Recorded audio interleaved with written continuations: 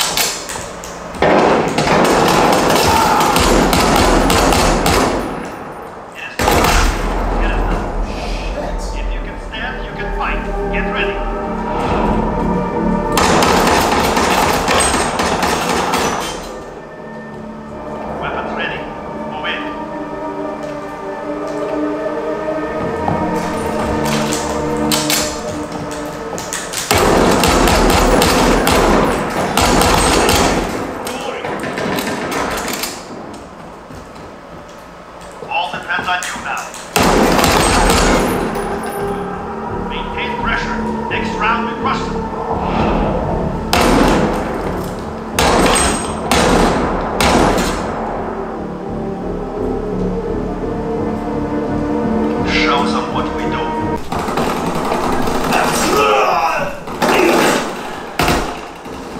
Enemy care package observed. Stop there and resupply.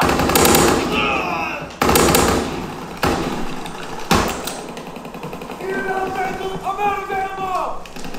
They're pushing the starboard. Enemy recon aircraft observed. Enemy mortar fire incoming. Clear the target zone. Damn it, we're losing them.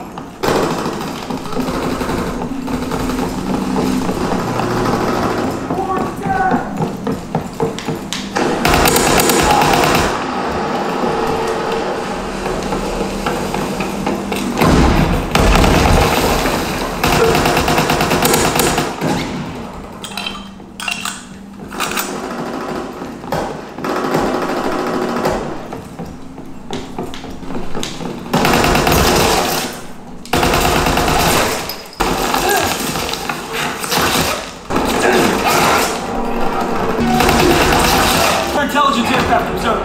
Cancel recon flights until the sky's free.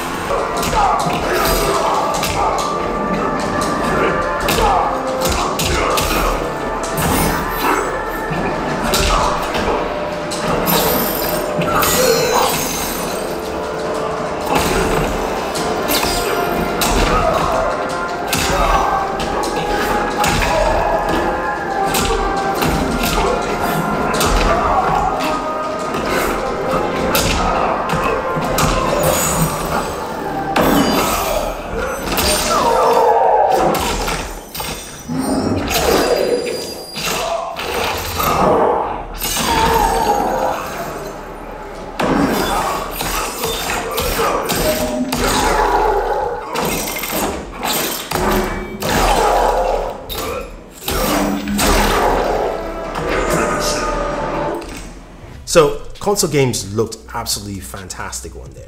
8K upscaling is pretty good. That's what it does. It upscales content. It doesn't.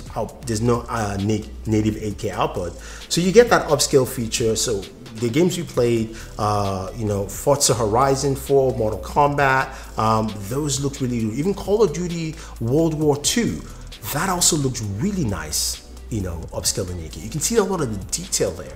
The upscaling is really solid. Now let's talk about PC games. How does it actually fare? So I plugged in my PC. I played a couple of games, played some Wolfenstein Youngblood, as well as also some Tomb Raider. And you see how it works. You can also see the frame rates on the screen. Again, it's got FreeSync, so that's also something you can take advantage of. If you're one of those PC gamers that, you know, you've got a really nice rig, you want to take advantage of this big TV, you can plug it in. You don't actually have to push out 8K because it just upscales the content for you. But take a look at these games here on PC.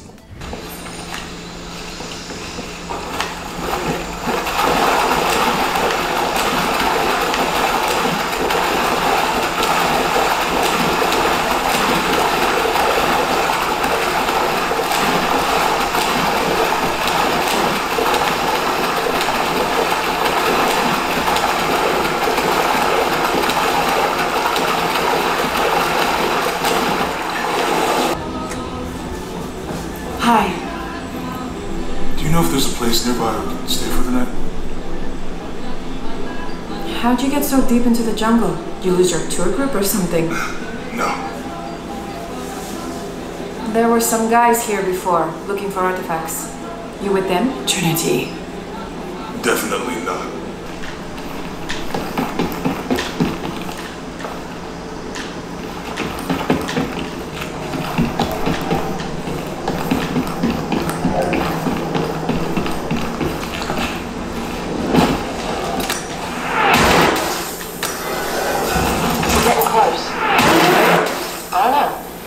feeling, I guess.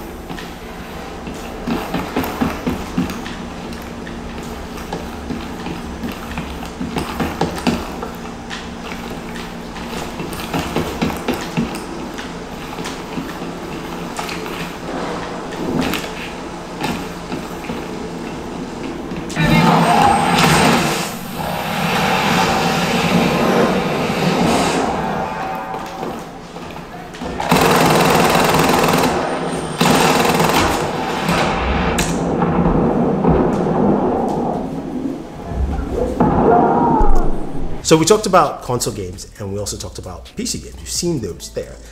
And the audio, there I forget, the audio from this soundbar is impressive. Audio on the TVs is good. It's good, but the soundbar really just takes it to a whole new level. If you want to get that, it's got, Dolby Atmos, it's got really rich sound. It is super nice, really good. But mobile games, I mentioned mobile games. You've got the ability to smart share, smart for you, off your Galaxy Note 10, your Galaxy devices. So I've been playing a lot of PUBG, as you guys know, with all the mobile gaming I've been doing, trying to get better in PUBG with this. So I decided to go ahead and just, technically cast it out to the TV. And I gotta say though, I was quite impressed.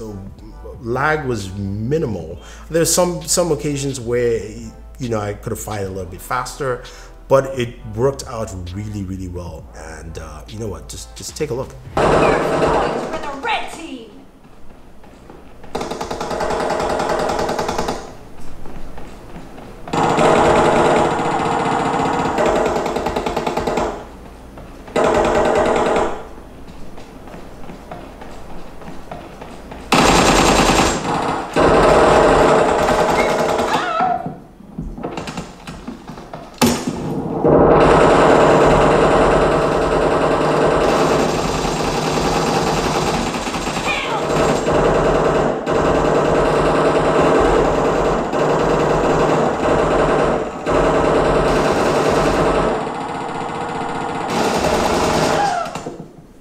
Alright guys, so there you have it. That is gaming on the Samsung Q900 8K QLED TV. I've been quite impressed. I wish I could show you some of the TV content I also watched on this. I've been watching a lot of Star Trek Next Generation on Netflix. That's 720p. This thing looks really good in 8K. I just didn't want to put it up in case I get a copyright strike, but trust me, if you're watching old content on this, it looks really, really good. So you can go into your old DVDs, all the content you have. It looks really nice. Even some of my own YouTube content that was 720p, which you can see right here, looks really good on this TV. I really can't complain. I mean, anyway guys, if you have any questions or any comments about this TV, you want to pick it up, we'll have a link for you down below. I am quite impressed and I think this is probably the best gaming TV of this year so far. I've got a few other TVs to check out, so I'm not putting it out there, but basically what I've experienced from this has been golden and I can't complain. So let me know your thoughts, leave your comments down below. Otherwise guys, don't forget to like, share, subscribe, and always enjoy your entertainment.